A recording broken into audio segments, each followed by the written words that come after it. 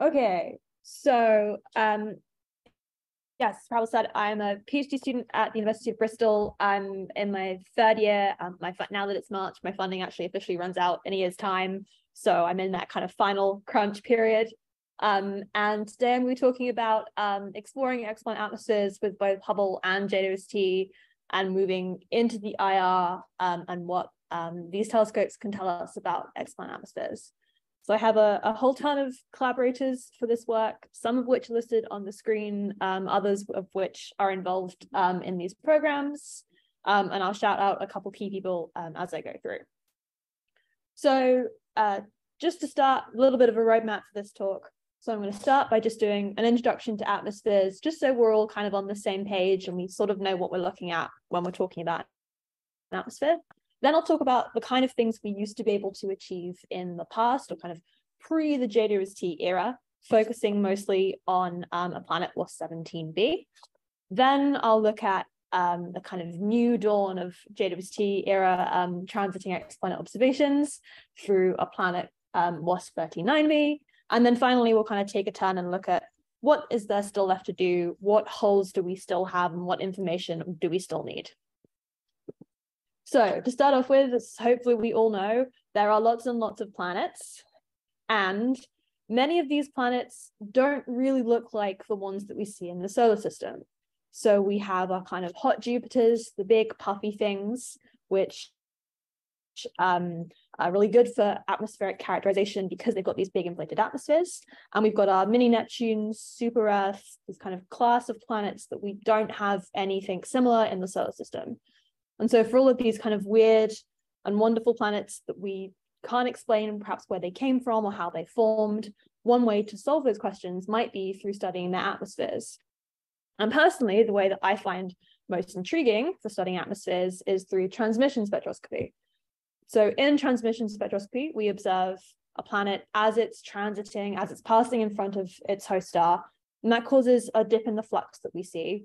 And we can characterize that through the transit depth, the amount of kind of dip, the amount of flux that we're not seeing due to that transit. If you observe the transit through multiple wavelengths, you can see that the transit depth is slightly different at these different wavelengths.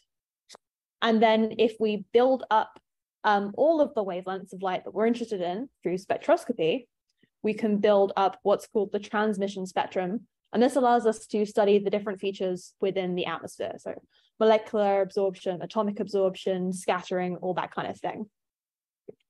And at this point in time, enough exoplanets have been studied that we can start to kind of compare them a bit more holistically as kind of a whole population and look at the things that are common throughout their atmospheres, some things that are all different. So one of the first things that jumps out at you is this sort of double humped feature that you see in the near infrared, which is really easily accessible with Hubble's Wide Field Camera 3.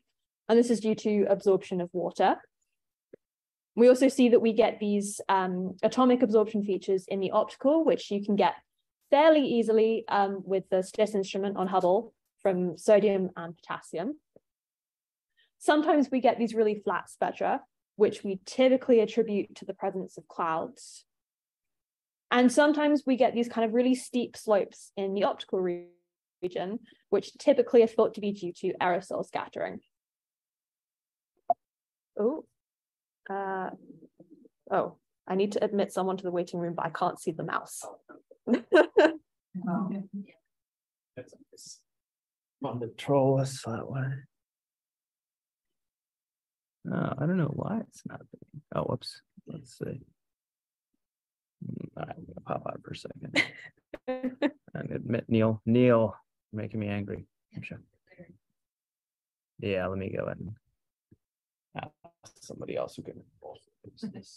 Okay, so picture of all of the kind of things we might expect to see in an atmosphere.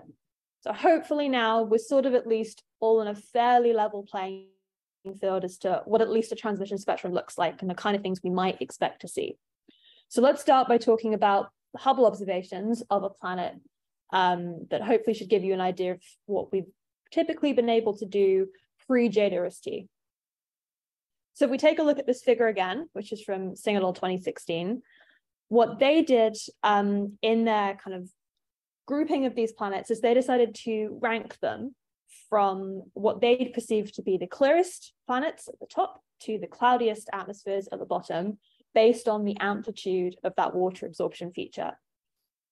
And all of these planets are very interesting. They have great signals. They've all been studied pretty extensively in their own right. There have been papers published on each of them up until recently, all except for one, which was WST-17b. So WST-17, which was discovered in 2009, pretty typical hot Jupiter. It's got an equilibrium temperature of about 1770 Kelvin. And it was included in that Singadol study as being the clearest atmosphere that they found. However, the original HST observations only captured half of the transit, which means that the resulting signals we got weren't as good as they could have been. And so the comprehensive analysis was never published. This planet has kind of remained in a bit of a limbo for quite some time, but it's going to be a cycle 1 JWST target. And so it's really important that we have a good understanding of what might be going on in this atmosphere, what's happening with the existing data, so we can kind of model everything for JWST as efficiently as possible. Okay, so the first project that I did as part of my PhD was to analyze some newly obtained near-infrared data to reanalyze the original optical and infrared data that was included in that past study, and then to provide a really comprehensive analysis of everything that we had on this planet. So we start off with our Hubble observations. Once we've cleaned everything up and extracted our stellar spectra, we get something that looks like this. We then want to bin our stellar spectra through wavelength, kind of avoiding those bin edges falling on any strong spectral features. And so if you extend that across the entire wavelength range, that looks something like this here for the G141 GRISM on wide-field camera 3. And then if you look at, if you plot up kind of time going down the y-axis across wavelength, you can see that when you normalize your flux, you get this nice kind of dark region where your transit is happening, surrounded by some slightly lighter regions where you've got all of the flux. And so we can see here, great, nice transit centered in the middle of our observation, everything looks good. And we can do the same again for G102, which is just another one of the GRISMs available for us on WFC3. It all looks good. Now, if we compare that to the original STIS observations for this planet, we get something that looks like this. So you can see we've got some nice spectra, but instead what's happening is while we're going into that dark region, we're never popping back out the other side. And that's because due to some issues with understanding what the period of this planet was, the observations were mistimed. And so we kind of missed that post-transit baseline that's really key. So once we have our light curves, we sum up all the flux either across the whole of the wavelength range or within one of those bins, we get our light curve out through time. But you can see here that these look pretty gnarly. We don't want to just try and fit a model to this straight away. We need to account for the systematic effects that HST has. So things like thermal breathing as it's passing in and out of the sun's light, kind of expanding and contracting as it heats up. We have these visit-long slopes that last for the entire observation, and we get these sort of ramp and hook-like shapes too. But we're able to characterize these types of things through a whole host of packages that we've developed at Bristol, which we call Exotic, which is the Exoplanet time series characterization. We normally peg on toolkit at the end or whatever the particular package is. So if we take a look at the white light curves, this is all the flux across all the wavelength range. You can see that for our two near-infrared observations, you've got the raw light curve at the top there, and then the corrected light curve underneath and our residuals. And so you can see that this now looks much nicer. We can do the same for the STIS observations on the top right-hand corner. And you can see again, we're missing that post-transit baseline, which is really key in helping to us characterize our exact kind of error and our uncertainty on the transit depth. And then down in the bottom right, we've also got two transits with Spitzer in the two IRAC channels. So we fit our HST data using Exotic ISM, which is an instrument systematics marginalization package developed by Hannah Wakeford. And then the Spitzer light curves were fit following methods of May and Stevens in 2020. And that work was done by Erin May, who is at Johns Hopkins APL. We then want to fit our spectroscopic light curves. So here, each one of these light curves corresponds to one of the wavelength bins that you saw before. And each of these light curves is going to have a unique transit depth. And then each of those transit depths becomes one transmission spectrum data point. So if you kind of smush all of this together into one plot, what you get is your transmission spectrum. So we've got our STIS observations in the kind of optical through to the near infrared where we've got WFC3, and then Spitzer photometry out in the infrared. If we add in a flat line just to help guide the eye, what can we immediately tell just straight away, just by looking at this? We see we've got that nice double humped water absorption feature, and we can pretty confidently say that's likely due to water. We see we've also got a bit of a slope in the optical. The spectrum's not just completely flat. That's probably due to some kind of scattering, but we can't really say for certain right now. And then that second Spitzer point is a little bit higher than the first. So maybe that's evidence of CO2, but we can't say any of these things for certain by just looking at the spectrum. We need to do some modeling. And what we do here is we run atmospheric retrievals. So this involves running atmospheric models, varying our input parameters based on the fit of the models to obtain posterior distributions. So we can kind of get best fit values and uncertainties of things like the temperature of the atmosphere, abundances of different gases. And you can sort of see a live cartoon version of that happening in the bottom right corner. Atmospheric retrievals can, however, be very computationally expensive depending on the complexity of the model that you start with. We can either run a free chemistry retrieval, in which all of the abundances within the model are free to vary as wildly as they like to, or we can have an equilibrium chemistry retrieval, in which case everything has to follow the chemical equations, the true physics that's happening within the atmosphere to as much as we know it. So we used Poseidon, which is a 2D model with free chemistry developed by Ryan McDonald, who is a postdoc at the University of Michigan. And we compared those results to that of ATMO, which is a 1D model under chemical equilibrium, and those were run by David Singh. So we had, in practice for WST17, what this looks like was kind of developing this huge suite of retrievals, varying the different molecules we were throwing into the model, checking, do we need the presence of a cloud deck? Does that improve the state of the model? We found that it did. Did we need some scattering? We found that we do. Was the presence of stellar activity important? Not really for this planet. We can probably rule it out due to past observations of the host star. But what we did find is that, well, we needed some evidence of kind of some combination of H minus TIO, VO. That seemed to be important. But as you can see here, we ran over 20 models for this one planet, which is a little absurd when retrievals should help you prevent kind of doing these huge suites of forward models. And the reason was that as we were doing our retrievals, we found that seemingly at random, some of the posteriors for our molecules were coming out, rather than these nice, well-constrained Gaussian shapes, were coming out completely bimodal. So here we've got the abundance posterior for H2O, and we've got this equally likely high metallicity peak and an equally likely low metallicity peak with that sort of valley in the middle. The model has no idea how to fit to one value. It's sort of, you get this double peak structure looking like the eye of Sauron should be staring down in the middle, and everything's a bit of a nightmare, and we can't say anything about these models, right? So what we figured, okay, we have a big suite of models. What if we plotted up all of these abundance posteriors? Maybe that will key us into something. And so what you find is that all of our models vary from being well constrained at low metallicities. Then you get this mess in the middle where nothing is constrained. And then again, we also have some models which are well constrained, but have high metallicities. This was not immediately clear what was going on. So we figured, let's plot out the best fitting model in each of those scenarios. So that pink, green, and purple, pink, green, and blue models that you can see here. If we plot them up, maybe when we see the transmission spectra, something will pop out and we'll understand what's going on. So we tried doing that. Oh, and I can't move the box, so bear with. I think I'll have to escape again and then just like minimize.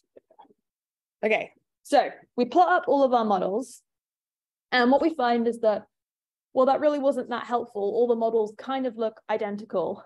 There's a little bit of difference towards the infrared, but we can't say a lot about what's happening there because we don't really have any data. And they've all got nice fits to the H2O.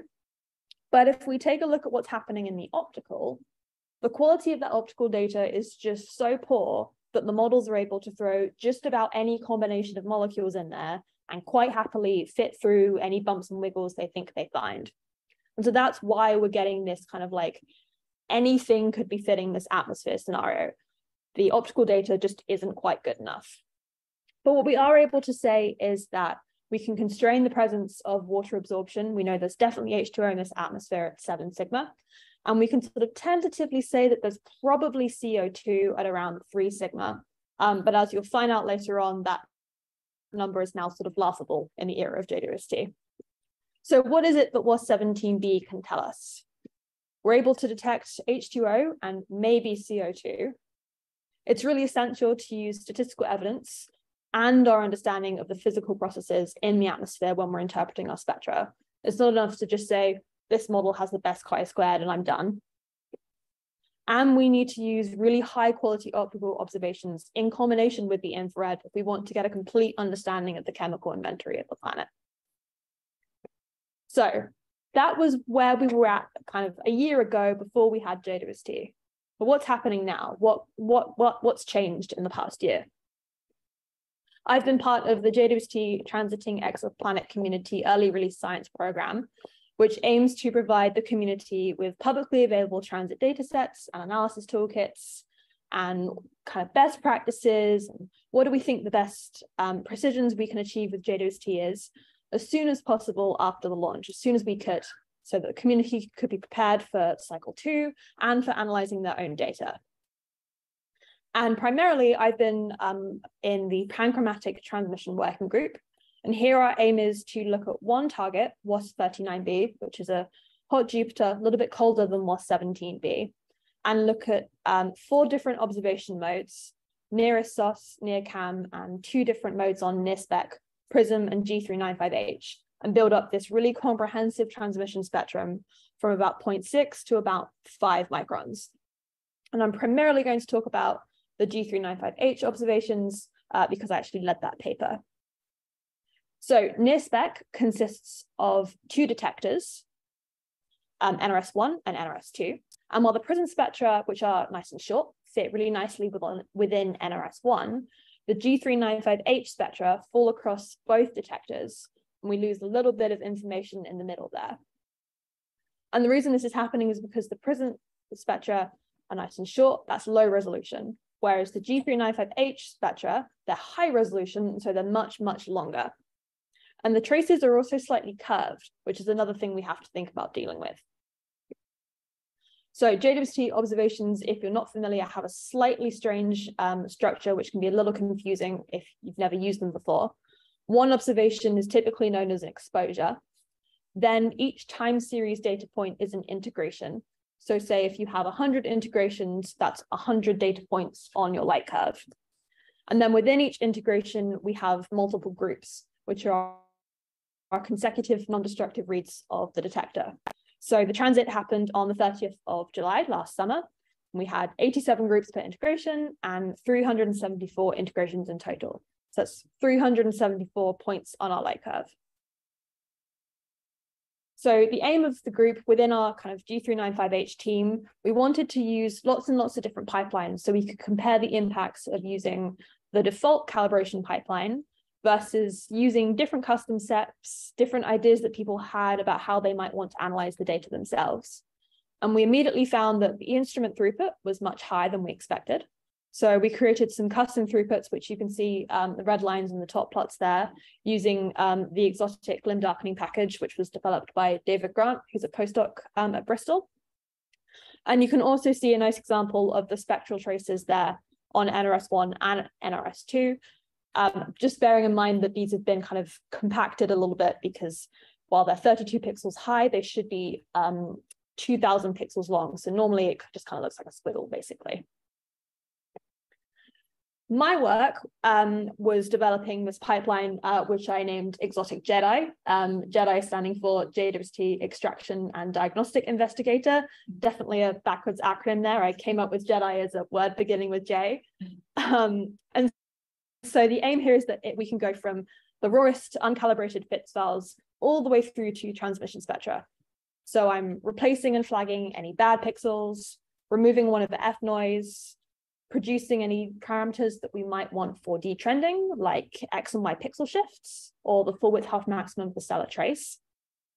And then ramp fitting, extracting the stellar spectra, producing light curves, fitting light curves, all the way until we have our nice observation of the atmosphere.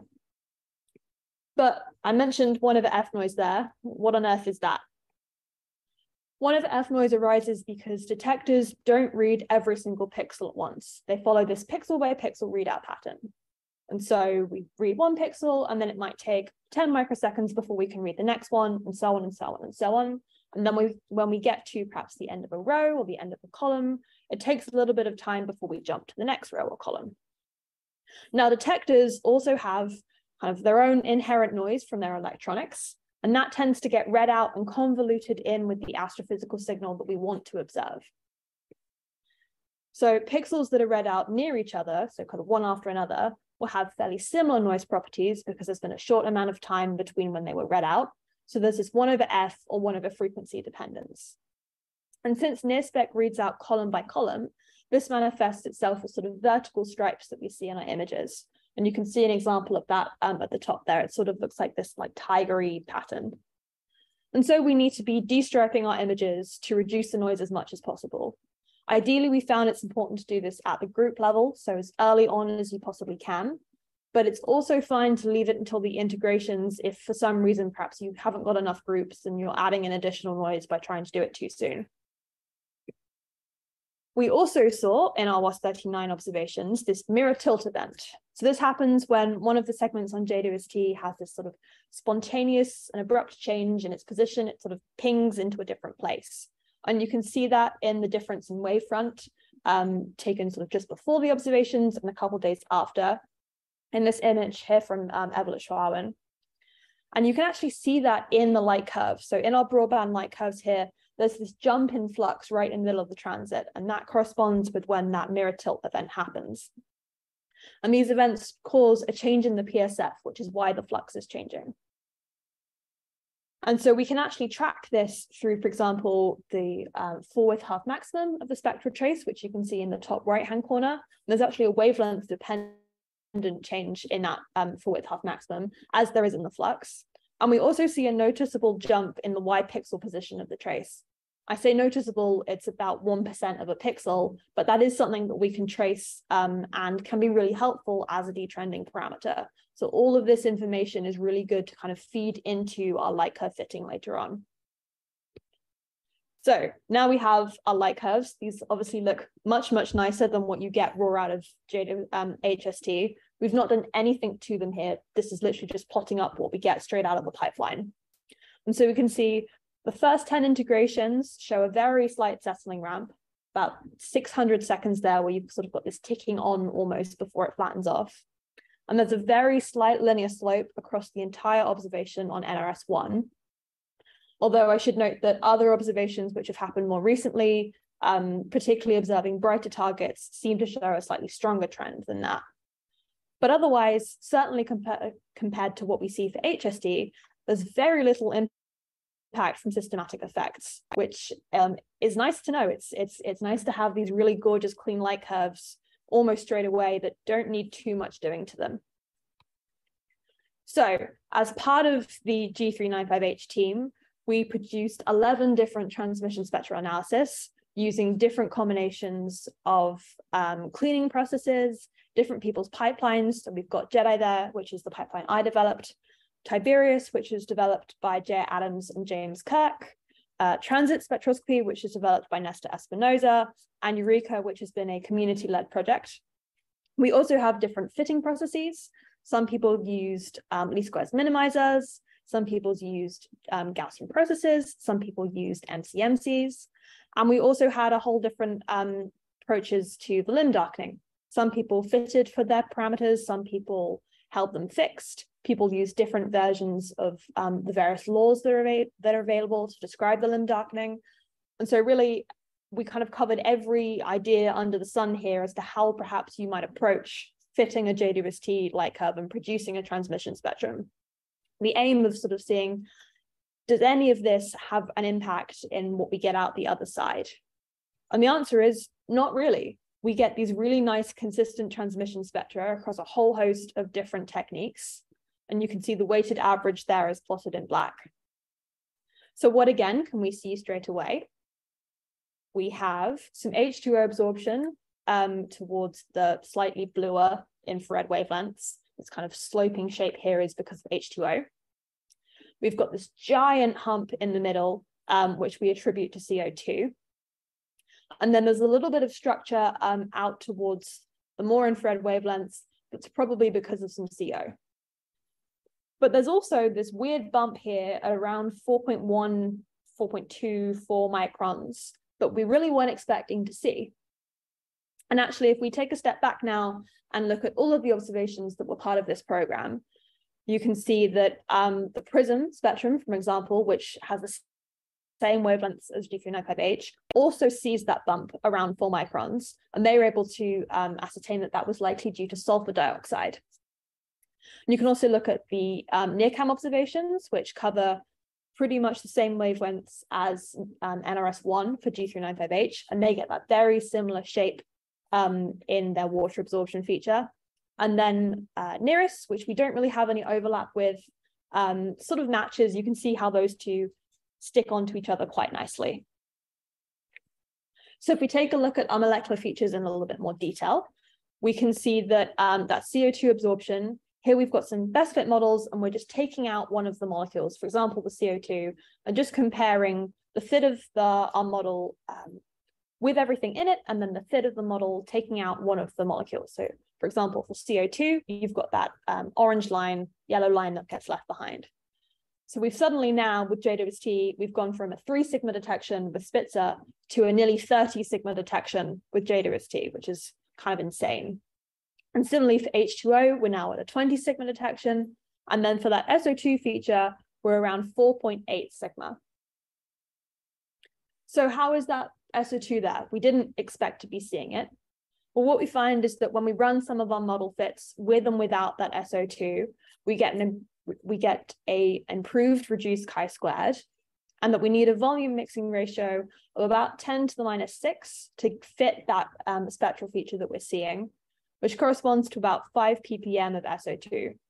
And what's happening here is that coupled photochemistry of H2S and H2O within the atmosphere are kind of breaking things down and producing the required amounts of SO2 that we're seeing. And this is the first evidence of photochemistry within an exoplanet atmosphere. And you can read more about the photochemistry in a paper that just got accepted a couple of days ago. But we also saw this evidence of maybe another mystery feature around 4.55 microns. And you can see this kind of weird pickup sort of triangle shape in the spectrum. And various people were looking at the spectrum and saying, hey, what the hell's happening there? That looks a little bit weird. And so we took a look at our original stellar spectra and we thought, can we clean these down a little bit? Maybe we missed out a cosmic ray, maybe something's happening there. But that wasn't it. And besides, this feature covers about 100 pixels on the detector, which is a very large amount of pixels for there to be some kind of detector effect. And then we thought, okay, what if we flatten out the spectrum and fit a Gaussian to that shape? Maybe it's just a trick of the eye and something about the slope is making you think there's a shape there. But no, there's definitely a bump in the spectrum there at about 3 sigma. So we tried fitting a whole host of different molecules to that shape, different isotopologues of molecules, trying to see if we could match the absorption feature that we see. And its narrowness suggests that it might be like a very distinct Q branch, but in that case, we can't find any molecule that would have such a narrow spectral feature that wouldn't have other continuum shapes that might, for example, be blocking the SO2 feature. So we really have absolutely no idea what this thing is. I should note that many species lack really complete and accurate high temperature line lists. In fact, many species don't have any high temperature line lists whatsoever. So this really isn't an exhaustive search. But it just goes to show that actually there are many things we're going to see with JWST that we aren't going to have the answers to just as quickly as we had that SO2. Yeah? Yeah. So are you able to kind of pin down pressure levels for some of these in terms of like a model? Because I know Peter had that sulfur chemistry kind of paper, and he talked a lot about kind of quenching and like the altitudes of this. I wonder if you might have seen something weird at a weird altitude that's also undergoing the equilibrium chemistry or something like that. Yeah, I mean, it's possible that there's some kind of combination of chemistry that's like, maybe there are multiple features that are like on top of each other that we haven't noticed, because so the modeling that we did for this, I'll talk about this in a second, the modeling for this planet, for this paper, was very, very simplistic. And so we never kind of got into any of this like disequilibrium chemistry or anything like that, other than for the photochemistry of the SO2 feature. So yeah, there's a lot more work to be done just on this spectrum alone. But from a kind of quick, here's a huge kind of list of spectral features, just throw it at the shape and see if it matches. Nothing popped out immediately, but potentially, yeah, we had an idea a couple of days ago, could it be a haze thing? And we tried and it was not quite the right wavelength, but yeah, still definitely an ongoing piece of work. So let's get on to interpreting the spectrum and fitting some models. So here we've just got some really simple forward models, in which case you just kind of run them ahead of time based on kind of different metallicities, temperatures, kind of a grid of models, and then you just shift them up and down to see where they best match. So nothing too complicated here, and all assuming equilibrium chemistry. What we're able to say is that the atmosphere is enriched in heavy elements at around 3 to 10 times solar metallicity, and that the C to O ratio ranges from sort of solar to subsolar. And we're able to put on an upper limit of a C to O ratio at least less than 1, which implies formation likely happened maybe around the snow lines, and then we had migration inwards to the current position, or perhaps there was late stage accretion of heavy elements, and that's why the planet looks the way it does today. But I should say all of this is just with some very basic modeling, and there will be some more detailed retrievals coming hopefully within the next couple of months. So what is it that WST-39b can tell us? Well, we know that G395H is obtaining really high quality light curves with fairly limited impact from systematic effects. We have unlocked access to a whole host of carbon and oxygen bearing molecules with the ability to assess some others that didn't feature in this work. And we can even explore the presence of photochemistry as well. And for this planet, we see that the C to O ratio and the metallicity imply that the atmosphere is enriched in those heavy elements. And so this work was part of a really, really huge team. All of the co-authors on the paper are listed down below. So definitely not a sole effort on my behalf. And there are probably many people who you recognize within this author list. So we've talked about JWST and where we are now and kind of this new dawn for exoplanet atmospheres. But as I've kind of alluded to in the talk, there's still some work to be done. If we jump back to WST-17b, as I keep saying, that existing optical data really just isn't good enough for the retrieval analysis to help us understand exactly what's happening within the atmosphere. Well, we are at least going to be getting JWST GTO observations in the infrared. So we're going to be combining nearest SOS, near-spec G395H, and MIRI LRS to get from about 0.6 to 12, depending on your opinion of how good MIRI is, microns, to kind of get this really comprehensive coverage of the infrared. But that doesn't help us with the better UV optical observations. But actually, HST WFC3 has this untapped UV optical mode. So the UVIS G280 grism, which covers from about 0.2 to 0.8 microns, does so at higher throughputs than STIS in that similar wavelength range. And while analysis can be quite tricky, so we've got these kind of nearest SOS style curved traces, we get much higher precisions and we get much more efficient observations than we could with STIS. So for example, you might need 3 transits with STIS to get comparable coverage in wavelength range that you can get with G280. And the real power of this grism is that we're sensitive to disequilibrium processes and aerosol scattering, and we're probing these really low pressures within the atmosphere getting access to kind of unique species that we don't normally get to see. And we've seen through previous observations that a single transit of UVs, for example, in the case of HAT P41b, which is in the purple at the bottom, and WASP 178b in the orange, are able to match or even better the combination of 5 transits that we use to observe WASP 121b in the green. And actually, I'm part of the HUSTLE program, which is the Hubble UV Optical Survey of Transiting Legacy Exoplanets, which is PI'd by Hannah Wakeford. And we're going to look at 14 different exoplanets across temperature and mass space, aiming to kind of constrain particle sizes and mixing and all of these kind of mid to near UV absorbers. And you can see, for example, here, what we have simulated, what we expect to get out of UVs in the black, compared to what we currently have from STIS, in this case for WASP-17b. And you can really see how we're getting more wavelengths and at much better precisions than we could do with that STIS data. And so if we put it all together, we're going to have a complete transmission spectrum of WASP-17b from about 0.2 out to 15, maybe 12, depending on your opinions of MIRI microns. And we're also going to have complete emission spectra, so the thermal emission of this planet, from 0.6 to, again, sort of 15 microns. I haven't even touched on emission in this talk up until this point. And so WASP-17b is going to be really one of the most comprehensively studied exoplanets that we have as of right now. So it's a really exciting time to have this as one of your favorite exoplanets. So what are some key takeaways that I've gone through in this talk? I've mentioned how it's really essential to use statistical evidence in combination with our understanding of the physics when we're interpreting the spectra. We need high quality multi-wavelength observations, both for UV, optical, and infrared, if we want to understand the complete chemical inventory of the planet. We've seen that UVIS is helping to unlock some of the bluest wavelengths the first time with its high throughput and broad coverage for efficient observations. We get these kind of disequilibrium processes and aerosol scattering at a new level than we've had before. And G395H, which in my opinion is the best opportunity to explore the IR, we get really high quality light curves with fairly limited impact from systematics.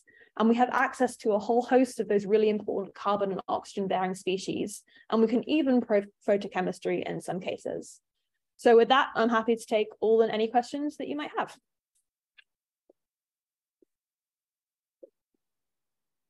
I have more questions. I'm going to shut up. I'm going to let everybody else go. Yeah, you might want to. Yeah.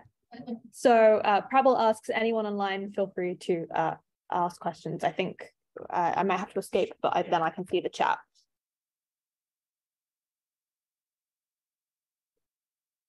Maybe.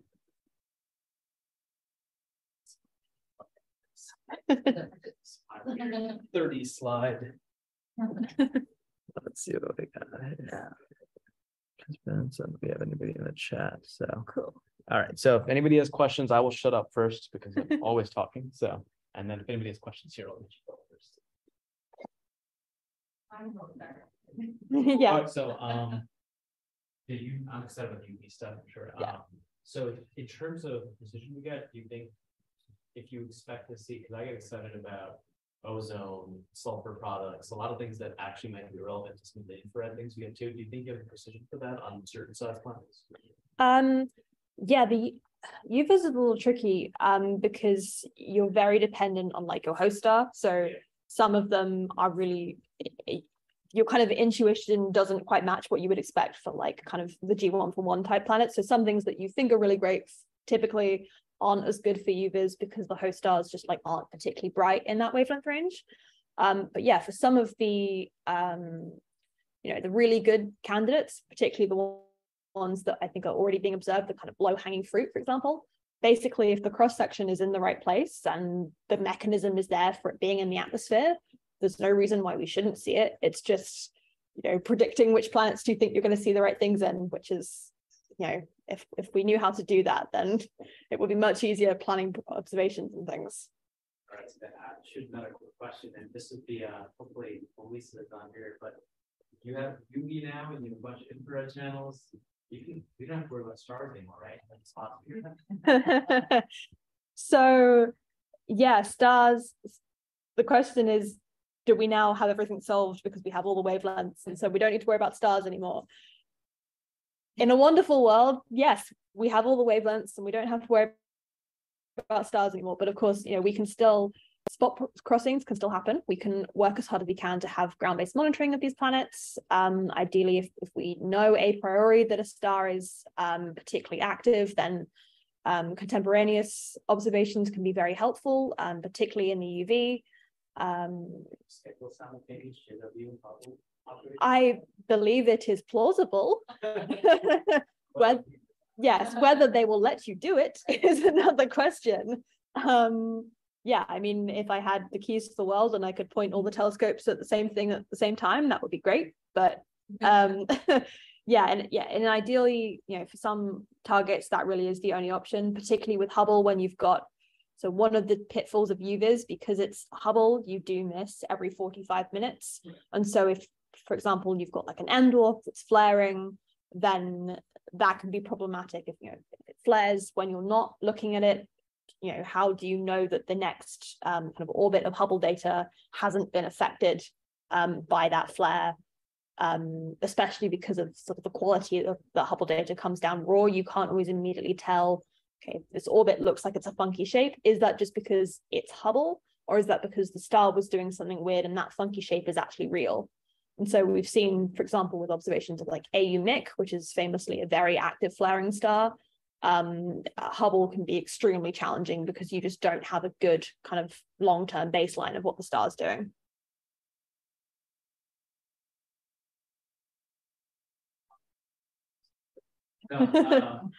So for the gene, I'm totally sold on a lot of data versions of G395H. Is there overlap with Marianne? Not really. They kind of end at the same spot. I have kind of David Grant, who kind of does the MIRI side at Bristol. The two of us have long kind of anguished over the fact that there's like not at least 1 micron of overlap, because there's really interesting stuff at like 4 microns and there's really interesting stuff at 8 microns, and you can't do them at the same time, and it's really annoying.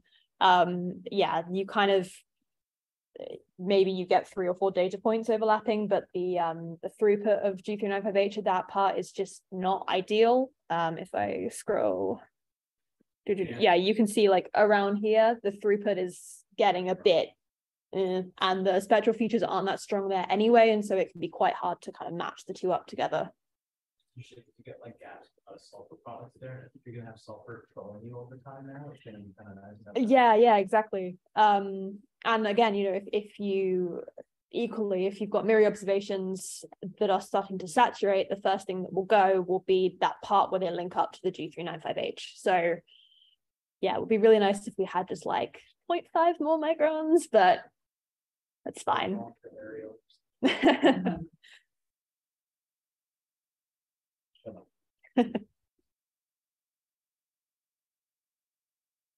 might not be able to hear me, but if you do have questions that come to your head later, I guess Lily's happy to take those. Yeah. Any further questions, more than happy to take them on email or anything like that. Yeah, always happy to respond.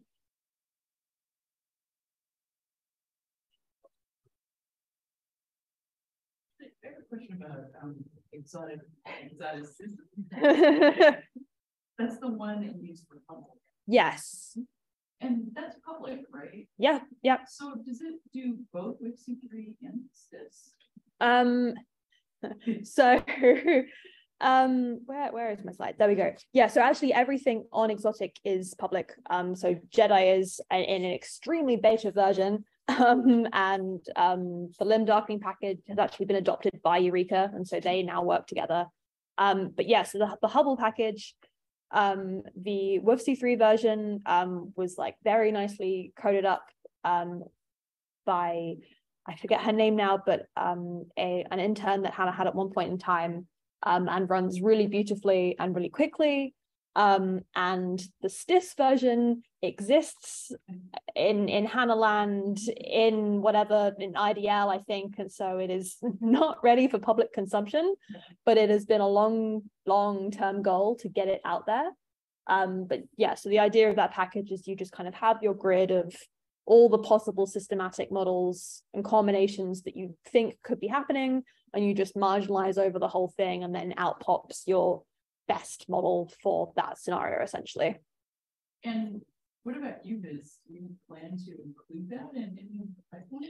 Yep. So part of the Hustle program, which is this slide, because it's treasury program, part of the aim is to not only just to produce this kind of all these really wonderful data sets, but also because, you know, the UVIS GRISM was sort of left languishing for such a long time, is to develop these tools that people can use, because, you know, it is a little bit trickier than WFC3. I think for a long time, you know, people were able to just kind of take their WFC3 data, and everyone under the sun has their own package that does WFC3. But yeah, part of this program is going to be to produce pipelines that will work. We actually have Michael Radica from University of Montreal, who's currently visiting at Bristol, who's working on some UVIS data and some pipelines for that. And so, yes, eventually down the line, I think something will come out.